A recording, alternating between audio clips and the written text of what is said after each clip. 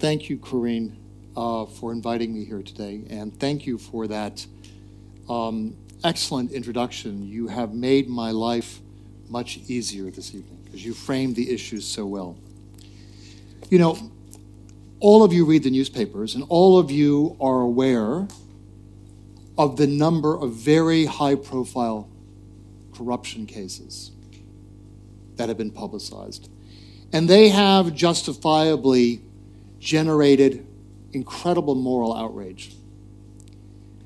But as important as this moral dimension is, and I don't want to understate it, this evening I am going to focus on the broader social, economic, and political dimension of this disease, and explain why this has become such an important issue for economic organizations like the IMF. A word about the IMF. Corinne gave a very helpful introduction. As she indicated, it was set up at the end of the Second World War, and the rationale for its creation is particularly relevant today.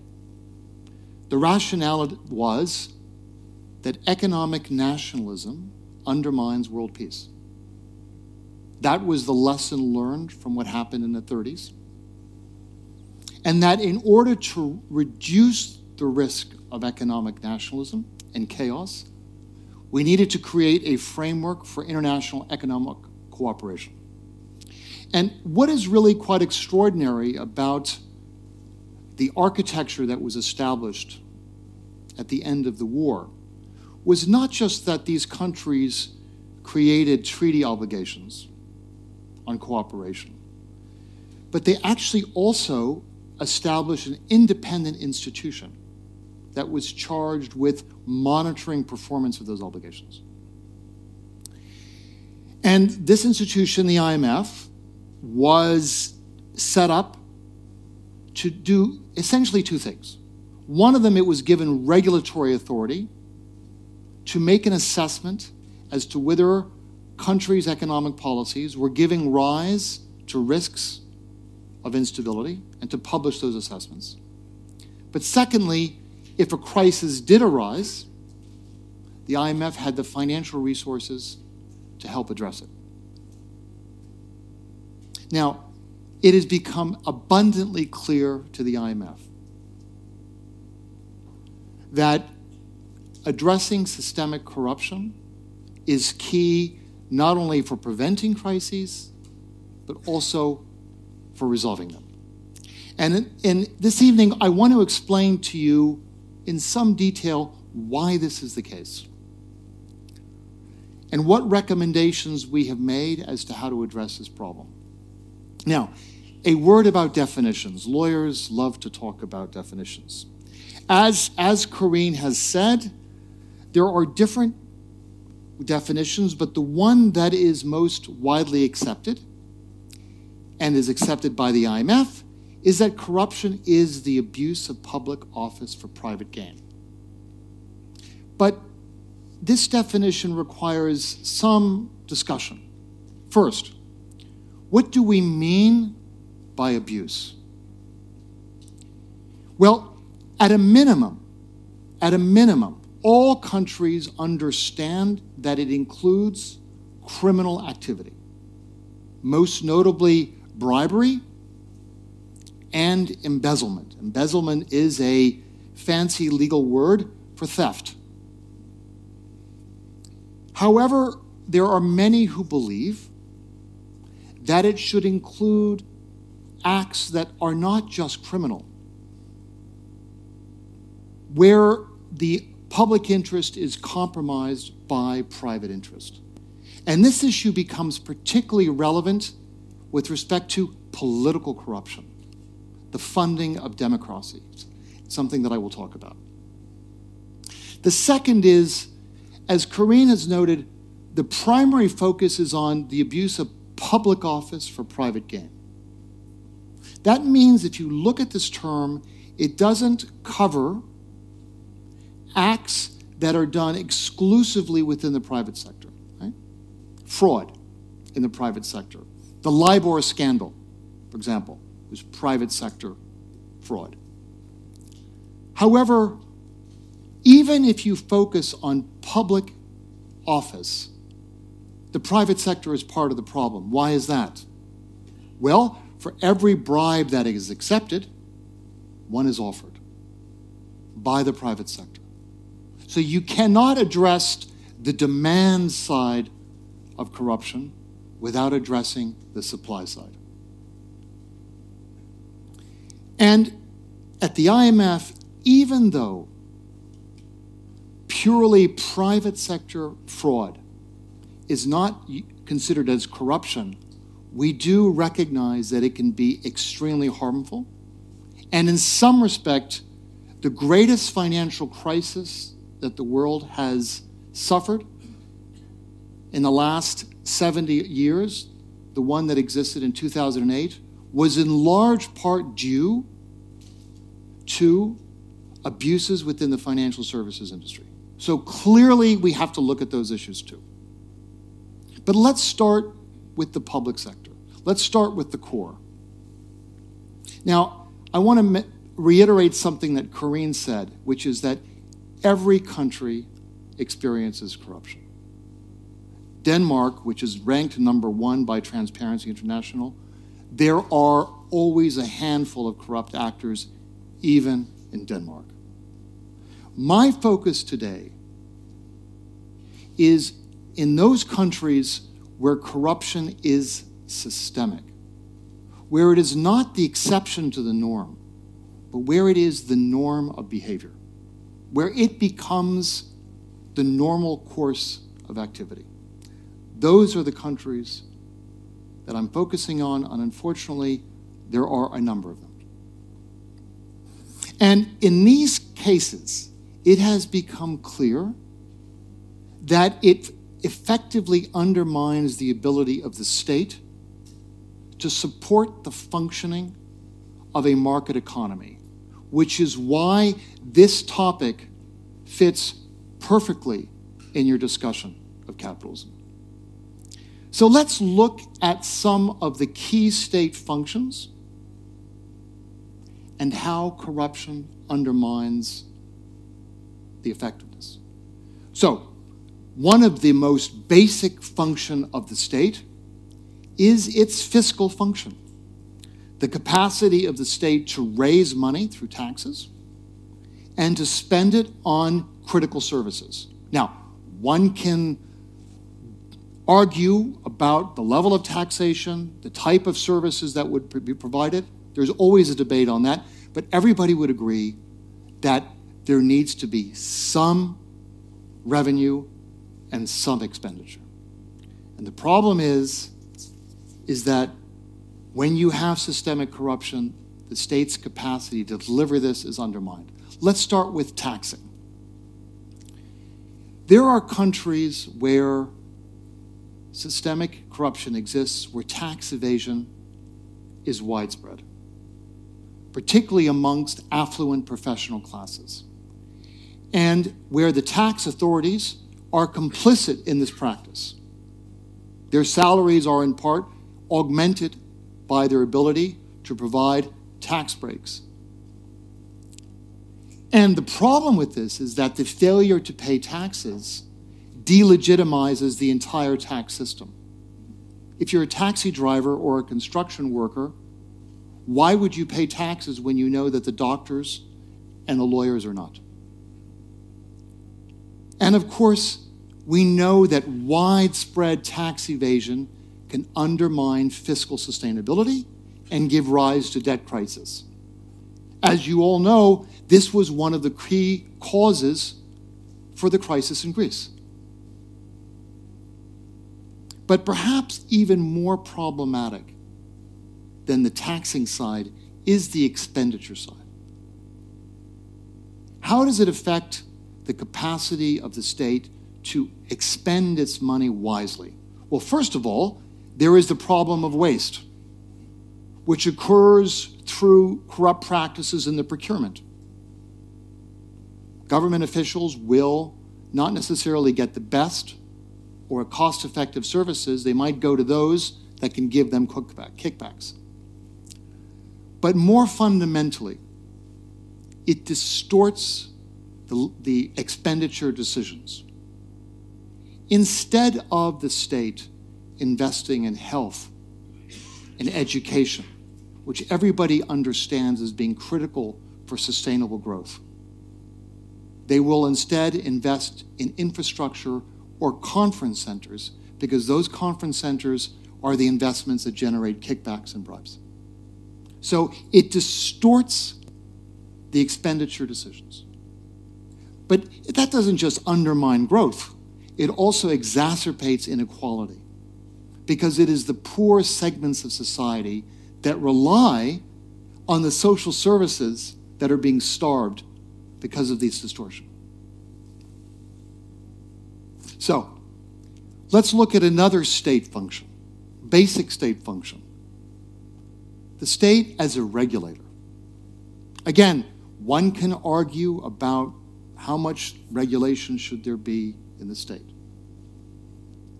But there's a general recognition that the market economy needs to be supported by some minimal effective regulatory framework. However, when corruption is systemic, this framework can be abused in a number of ways. First, government officials can demand bribes in exchange for licenses, for permits, and any type of approval that is needed, either for domestic investment or for foreign investment. This not only makes the investment more expensive, but more importantly, it creates uncertainty for the investor, and therefore may make the investor decide not to invest in the first place. When a foreign investor is deciding to make a major capital investment in a corrupt country, he or she becomes aware that once that investment is made, he may become trapped into making future bribes to keep it operating.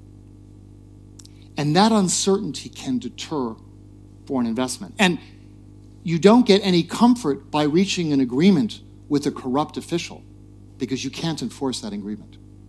So the uncertainty that is created by corruption is a major disincentive for investment.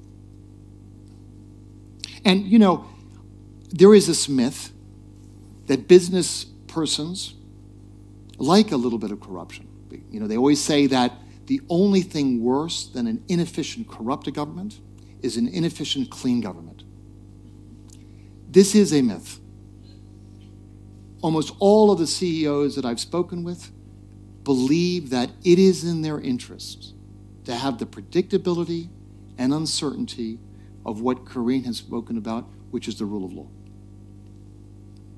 But there's a second way that systemic corruption can undermine the capacity of the state to regulate. And it is referred to as state capture. And here, the pressure is coming from the opposite direction, right? It's not coming anymore from the regulator asking for a bribe. It's coming from powerful private interests which compromise the ability of regulators to do their job by putting pressure and financial pressure on them.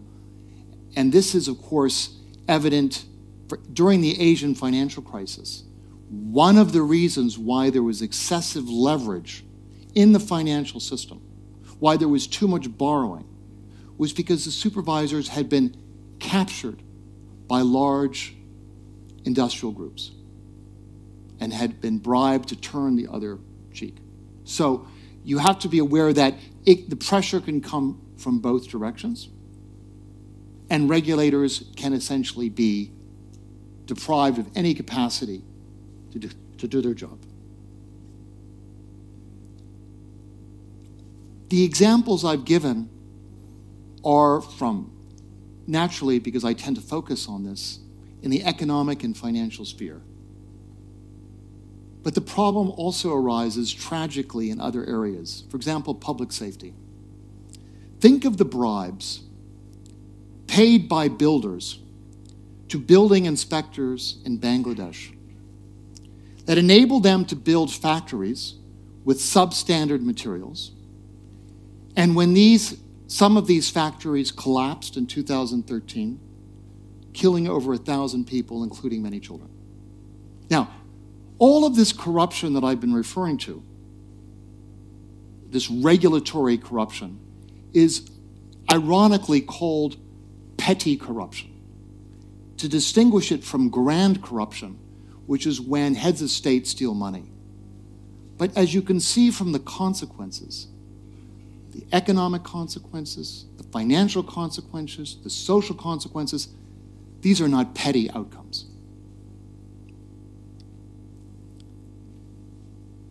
And what's tragic is that as corruption becomes embedded in society, the psychology of society, it can have a debilitating impact on attitudes, particularly amongst the youth. The youth become incredibly cynical about their societies. And there is evidence that they are no longer interested in pursuing education. Why? Because in a corrupt society, it's not important what you know. What's important is who you know. So the interest in higher education is reduced as a result of this. And of course, it can also generate considerable political instability. In some respects, the Arab Spring was an expression of frustration against the elite, who basically were shutting out large segments of society. So, how do we address this problem? Now, the natural reaction is to look for the magic bullet. That was certainly my impulse when I started working on this issue over 20 years ago. The problem is that this is a disease that requires action on a number of different fronts. As Einstein said, one should make solutions as simple as possible, but no simpler. The key point, though, I just want to make this point, the key point to understand that corruption is not a crime of passion. It's a crime of calculation. And therefore, what you need to do is to focus on how you change the incentives for this calculation. So, a key incentive for someone who is contemplating a corrupt act is the fear of going to jail. So a credible threat of prosecution is essential. The problem with this, however, is that this doesn't just require the adoption of a good criminal law. It requires the creation of institutions that have the capacity to apply that law. In this case, the police who investigate, the prosecutors who bring the charges, and of course, the courts who adjudicate. And the problem is that when corruption is systemic, these are the very institutions that are the most corrupt. And my own experience is that any law is as weak as the weakest institution that has to enforce it. So institutional reform takes a lot of time. So one has to do this, but one has to realize that this can often be a long-term project. And not only is an effective prosecution difficult to establish, but I want to emphasize that if you focus exclusively on criminalization, this repressive dimension, it can also result in the abuse of an anti-corruption strategy for political purposes. We have seen how aggressive prosecutions occur by a government against their predecessors. So one has to be careful also about how you use the criminalization strategy.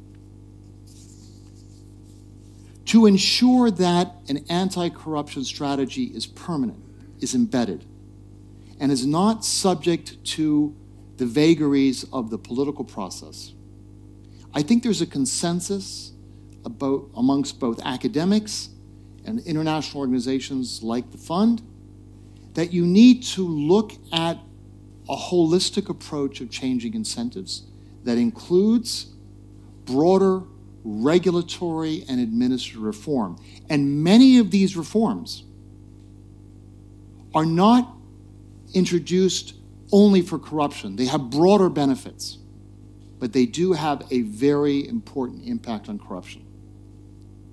Let's start with regulatory reform. In many cases, excessively complex and opaque approval procedures exist precisely to get bribes. The only reason they exist is to give officials the opportunity to get kickbacks. So naturally, the response is to deregulate. In India, for example, it requires over 24 approvals to open a small retail store. These are there, obviously, because they provide the opportunity, as the economists would say, for rent-seeking activities. So, in many cases, deregulation has the broader benefit of generating economic activity and not just as an anti-corruption strategy. And in this respect, technology can also be very useful. Why? Because it eliminates the human transaction that often provides the basis for corrupt activity. When you are applying for a customs approval online, it makes it much more difficult for officials to demand bribes. But I want to emphasize that there are limits to the extent to which you can solve this issue by relying on deregulation and streamlining of regulation. We have learned in past crises that you do need to have a robust regulatory framework, and that actually corruption can undermine that. And you have to be able to basically have a civil service that can perform that capacity. A second area is transparency, which Corinne mentioned. Now, this is obvious, but I think it's important that we look at what we mean by this. Corruption, because it's criminal, is going to be hidden, by definition. One of the ways to prevent it is to basically shine a light in the area. It will make it much more difficult for people to engage in corrupt acts. You know, sunshine is the best antiseptic. For example, we talked about grand corruption, where there is large-scale theft by government officials. One of the ways of preventing that is to demand fiscal transparency. In other words, requiring governments to put all the transactions into the central budget, to publish it, and to have that subject to independent audits. Similarly, state-owned enterprises, which often play a very large role in natural resource economies where corruption is often systemic, should also be subject to strict rules on transparency and accountability. You know, actions in this area will depend on context. For example, I spent a lot of time in Indonesia, where one of the biggest problems was corruption in the judiciary. And one of the steps that we took that had the greatest impact was introducing a requirement that judges publish the opinions that provide the basis for their decisions. It had a major impact because it made it much more difficult for them to deviate from the law or from precedent when making decisions. Now, it had other benefits as well, this transparency, but in the context of Indonesia, it was extremely helpful. So, transparency is very contextual. Finally, administrative reform. What are we looking for? At the end of the day, you want to have a civil service that is proud of its independence from official interference or private influence. And how do you create that civil service? First, you have to look at salaries. In many societies, corruption is not an expression of greed. It's a means of survival. And it's important that basically public officials have a living wage. Secondly, it's really important that you have performance management systems that ensure meritocratic appointment and dismissal for non-performance. And these elements need to be combined. A country that introduced very effective corruption reform was Georgia. Some of you may know this. Georgia had a police force that was notoriously corrupt. Notoriously corrupt. So what the government did, first of all, they dismissed over 50% of the police force, but then increased the salary and introduced a rigorous performance management framework for those that were retained. And the corruption was eliminated or reduced significantly in a short amount of time.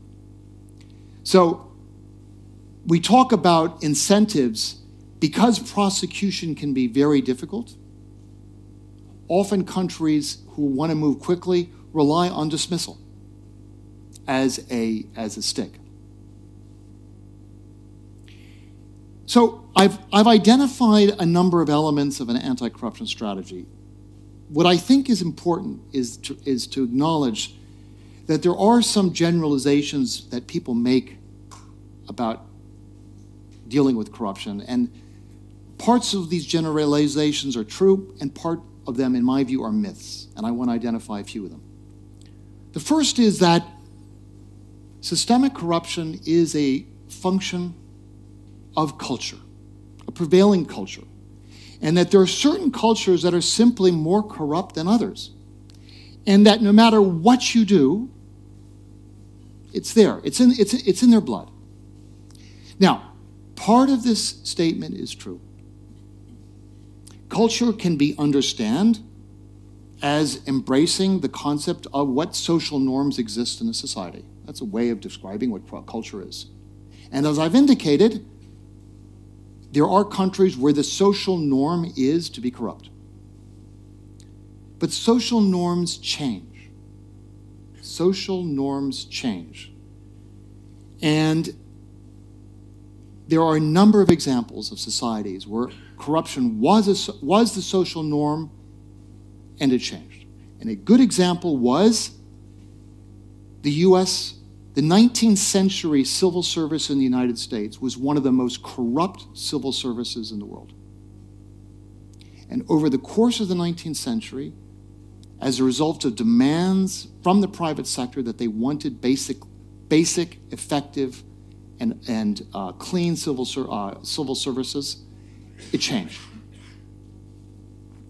Singapore was, prior to its independence, one of the most corrupt regions in Asia. And Lee Kuan Yew was able to eliminate it in a short amount of time. So cultures can change. Now, what is the catalyst for this change? We've talked about what needs to be done, regulatory reform, administrative reform, prosecution, but how do you get a country to give the political will to do it?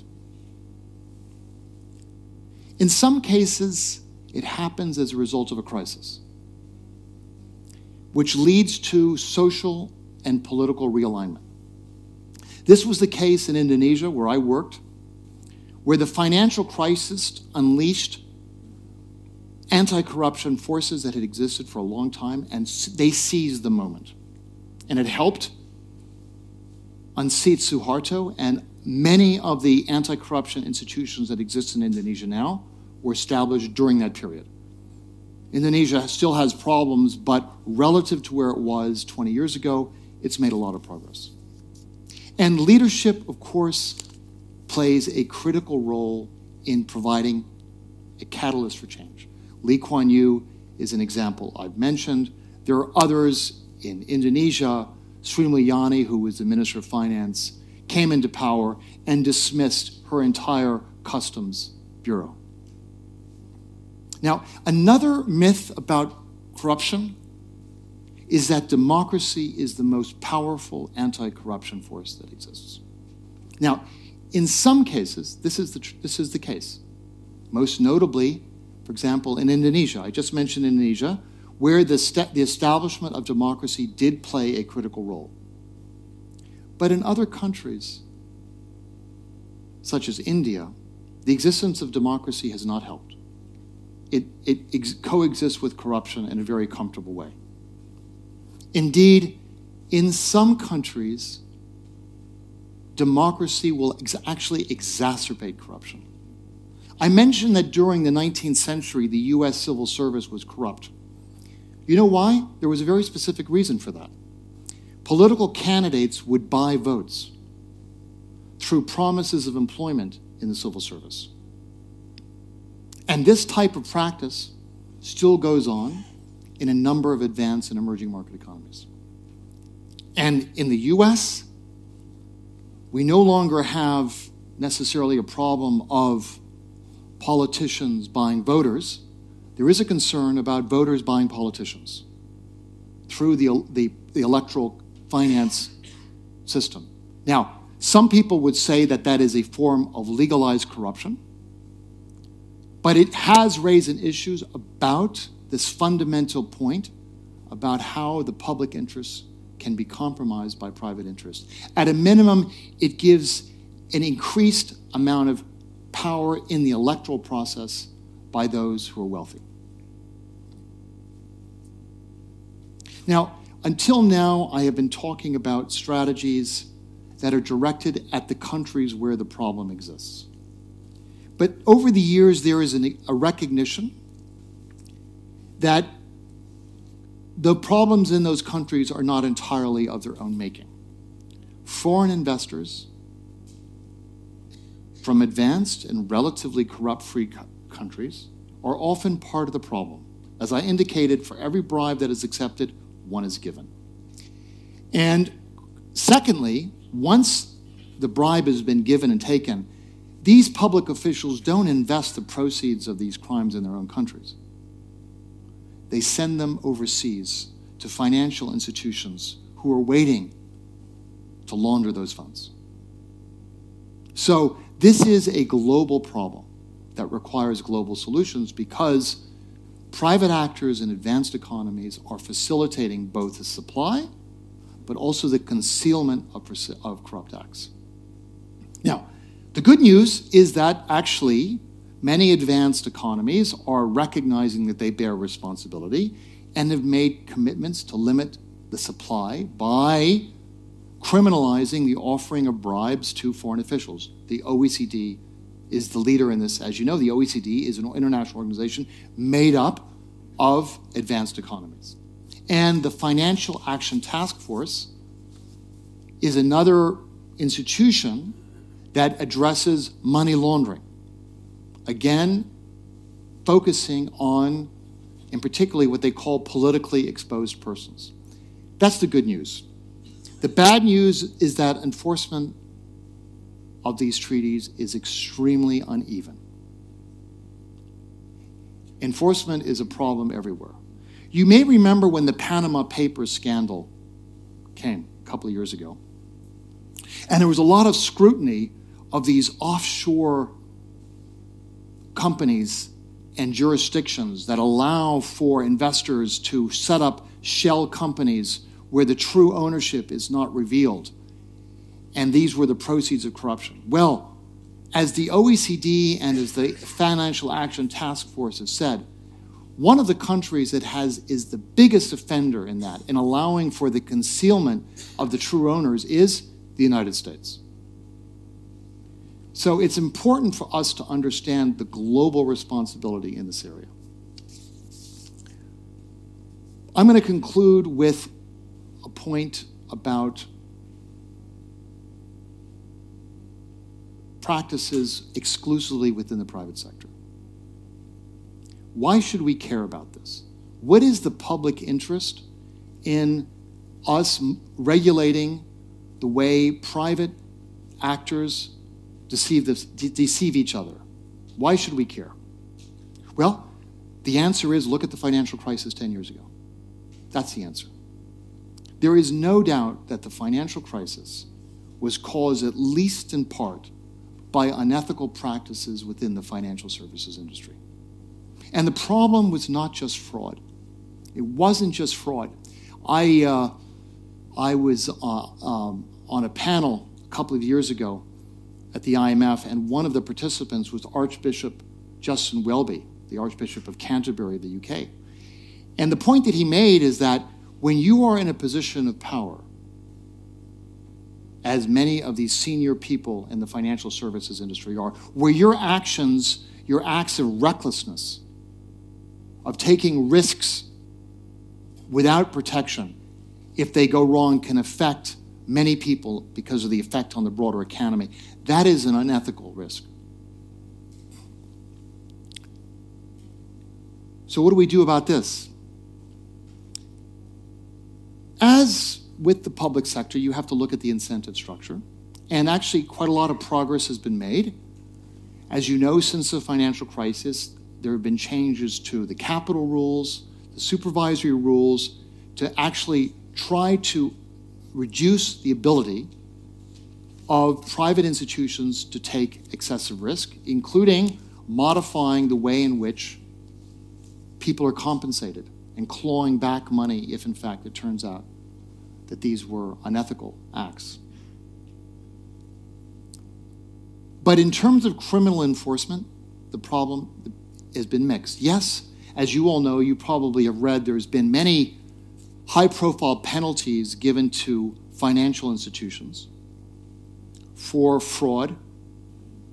The problem is that there have been very few prosecutions against individuals.